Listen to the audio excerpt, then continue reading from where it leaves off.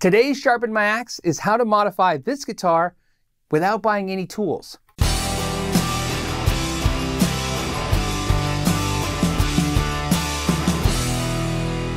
I went to San Diego and I did a video with Marty Schwartz from Marty's Music.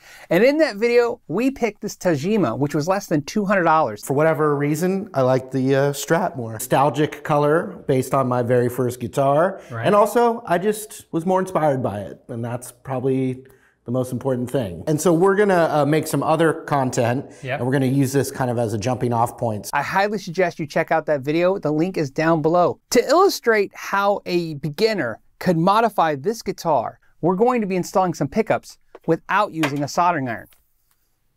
In fact, this entire video can be done with just a Phillips head screwdriver, a small flathead screwdriver, and some measuring tape. I know I said without buying any tools, but I'm hoping that you have at least these tools laying around the house, or you can borrow them from a friend. Now, the reason I decided to do this challenge was because one of the comments that I get a lot on the other Sharpen My Axe videos is, why would you put $400 worth of stuff or $200 worth of stuff into a $100 or $300 guitar? Today's theme is definitely, not only do you not need tools, but everything that I'm going to put on this guitar, you can remove and put the original stuff back just as easy. And that means when you go to sell this guitar, you won't lose any of your money spending it on these parts. The first thing I'm going to update this guitar with is a Vega Trem. Marty mentioned that the tremolo was a little stiff and it didn't feel really good, and we could adjust the springs, but I know from experience, a lot of it is just how the tremolo feels. The Vega Trem is one of my favorite tremolos, and we're going to install this with an adapter plate and show you how to improve the guitar with that. So I took the strings off the guitar, and what we're going to do is break it up into 3 sections. The first is going to be replacing the bridge with the new Vega Trem. They have 2 versions and they have adapter plates. This is for a 6-screw bridge, and then they have one for a 2-post bridge. It comes with everything you need. It has 2 Allen wrenches to make all the adjustments on the bridge, the screws you need, and of course 3 types of spring tension. I'm going to go with 10 gauge strings on this guitar, so we're going to be using the medium tension strings instead of the high and the low. We're going to use that measuring tape to quickly jot down the distance between the tip or the end of each saddle on the original bridge and the nut. What's nice about that is you'll have a reference when you install the new bridge. This is by no means an exact way to set intonation. In fact, it's not even going to get you intonated. What it is going to get you is a general guideline of where this guitar is. Let's go ahead and take the old bridge out. It's a pretty straightforward process.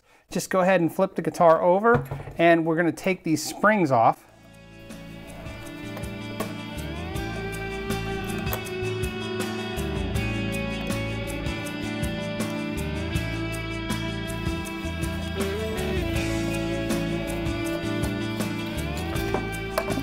Take that out. And now we're going to install the new adapter plate.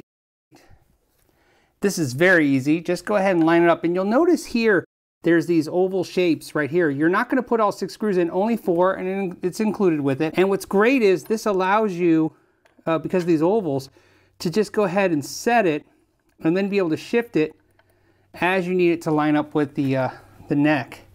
So now that we have the plate on and we're ready to install the bridge, we're not going to put the bridge on, because what we're going to do is go ahead and do the electronics now that this plate's mounted, because once we do the electronics, we will then change the tuning keys out and then go ahead and add the bridge. He also mentioned that he liked the tuners, but he prefers locking tuners. So I purchased a set of Hipshot locking tuners with an ump plate.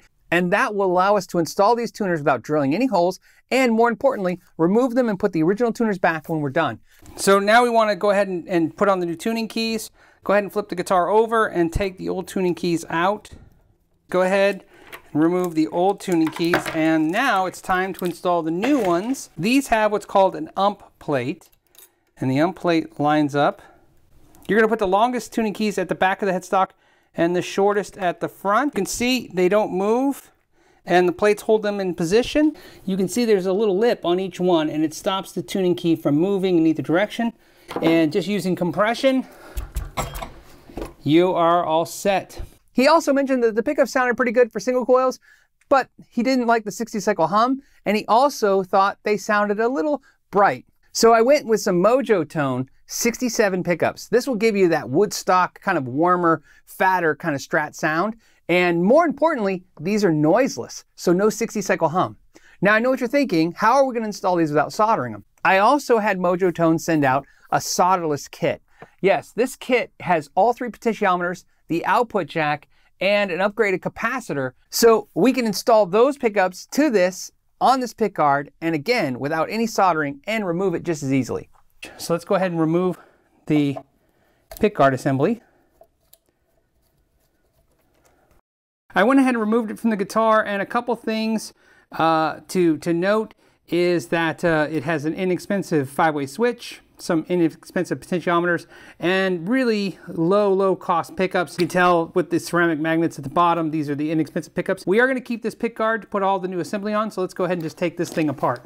Now, I know I said you're not going to need any tools, and I know some of you are probably asking, like, well, how do you take things like this off? Well, obviously this video is about not using a lot of tools. How do you take these off? Well, sometimes you're lucky and you can just hand tighten them, but really, believe it or not, the Allen wrenches that come included with the Vega Trem, I've learned a trick over the years where you just put it on one side and push, and believe it or not, you can use it. This stuff should not be cranked down so tight because it will crack the plastic. Same with the tuning keys, you know what I mean? You don't need to crank these things down. Now, of course, it's probably a better idea to use a socket wrench or an ESP tool. The point of this video is that do-it-yourselfers can do this with limited to no tools, so I'm trying to keep within those parameters. Let's go ahead and put all this electronics in that box. And don't forget to keep your work area clean.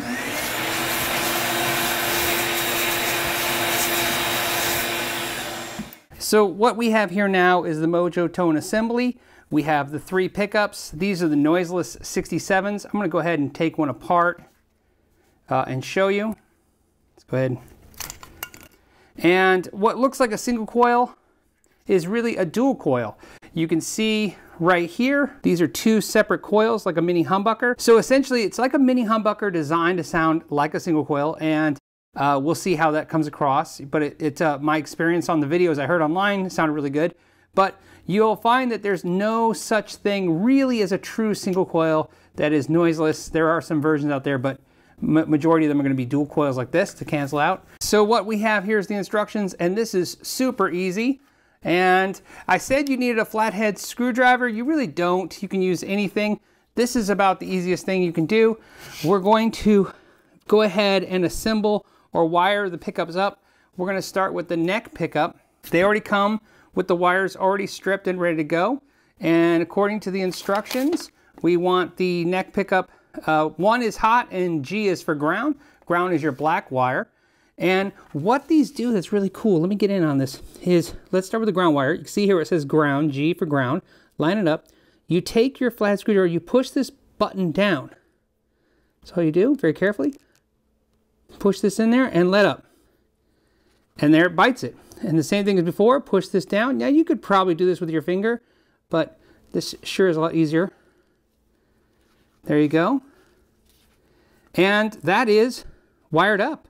It's in there, it's strong. Let's go ahead and go with the middle pickup. The middle pickup is going to be the hot is number 2. Same thing, push that down. You cannot get any easier than this. We now also have the output switch to connect, and of course the ground wire to the guitar. Let's go ahead and do that. But before we do that, let's go ahead and install this on the pickguard. There is our pickguard assembly all ready to go. And what's nice now is we just have to wire it up to the guitar. So to install this, we're going to do the same thing as before. Go ahead and push down the button. Push the wire in there and lift up. Same thing with your ground. And there you go. That is how fast that was. You are completely wired up. Now, before you go ahead and put all the pickguard screws back on the assembly, it's a good idea to plug it into an amp and just go ahead and test them by tapping on the magnets. They should be loud and plumeful. I like that word. Like everything just kind of hits. Do the in-betweens, right? And like we talked about that tone control, definitely working. Now what's great, let's go ahead and install the bridge. So you mount the spring in, and then you use this to hold it in place. And that's a really cool feature. Okay, so just go ahead and install the bridge. And you can see it sits on a very sharp knife edge, and that goes right into this slot right there. And we'll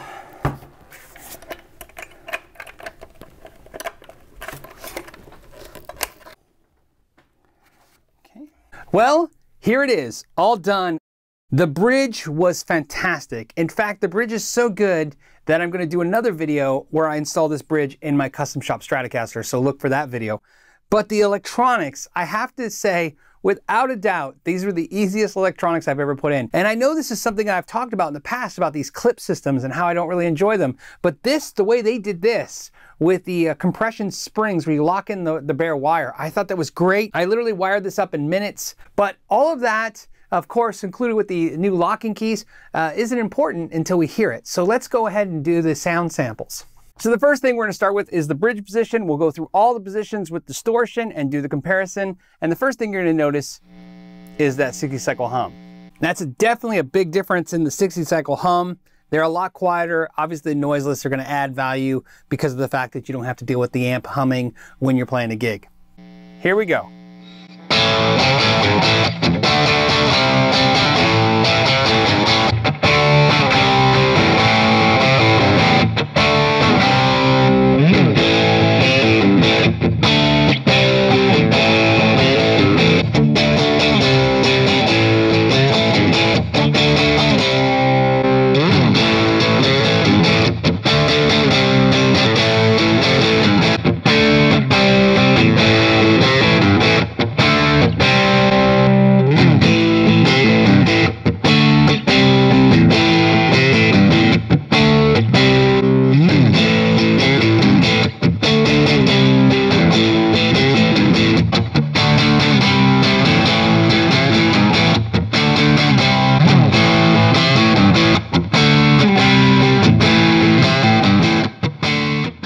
So now let's check out the clean sound and see what the upgraded pickups did.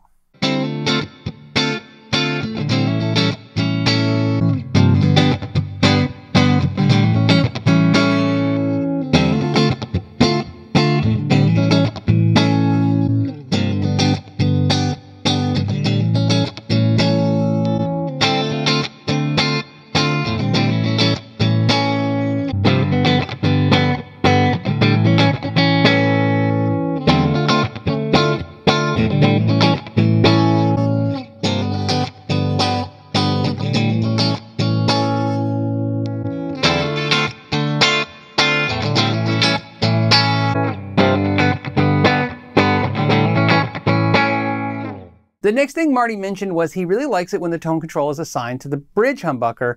And I thought, okay, so let's go ahead and change that. So in the comparison, it's gonna be tough because this bridge doesn't have a tone control assigned to it and the new one will. So we'll have to just go off that.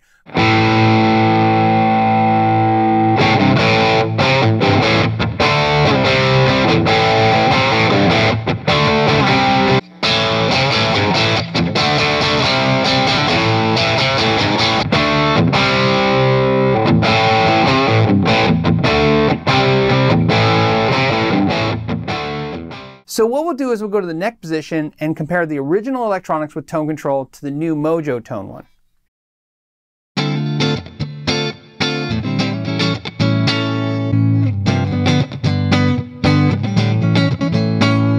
Now we've done some sound samples, let's do something that is really cool. I want to show you how the bridge works. Obviously new locking keys help, but the nut was cut really well, and that's another thing that was really impressive about a guitar that was under $200. But this new bridge, let me show you how impressed I am with it.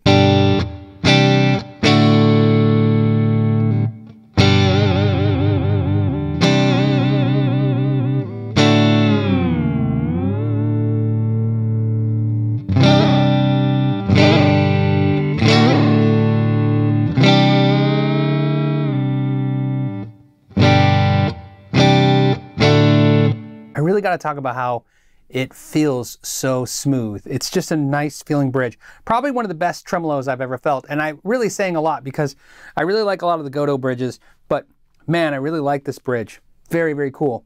I think this is a huge improvement to the guitar overall. I'm really curious to see what Marty's going to think. And as always, I want to thank everybody for returning to the channel and checking out the videos. For newcomers, please make sure you like and subscribe. And as always, I want to thank you for your time. And until the next time, know your gear.